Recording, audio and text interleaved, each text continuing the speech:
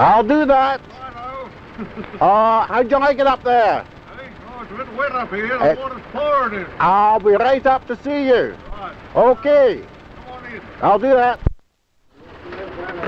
This Ju-52 is standing by here till the weather clears, and then it's off to Florida in America. It's going to take about 57 hours to get across the Atlantic. I hope the weather finds up, because the cockpit here is just sopping wet with the rain pouring in from many, many directions.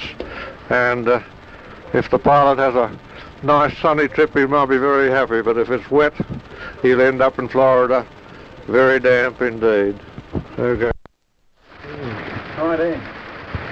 Yeah, we turned up in Stornoway, and we were refuelling the aeroplane, and quite an old chap came round and sort of looks at the aeroplane. And, can I come in? Yes.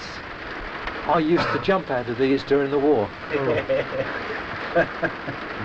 be a bit crowded with 19 people here in full pack, wouldn't it? Wouldn't it? And you'd also have the engineer and the flaming radio op and the jump master. It'd be crowded.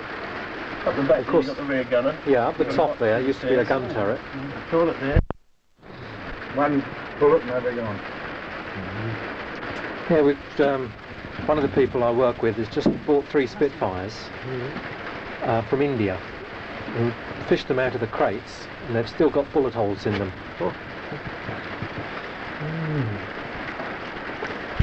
Yeah, lifting all that mining equipment. Probably Gibbs had some. I think they've been used all around the world, actually. Right, well, this aeroplane has been bought by an American, was picked up in Spain last year, and we're shortly hoping to go to Orlando in Florida via Stornoway, Iceland, Greenland, Goose Bay in Canada, and then working our way right down the States.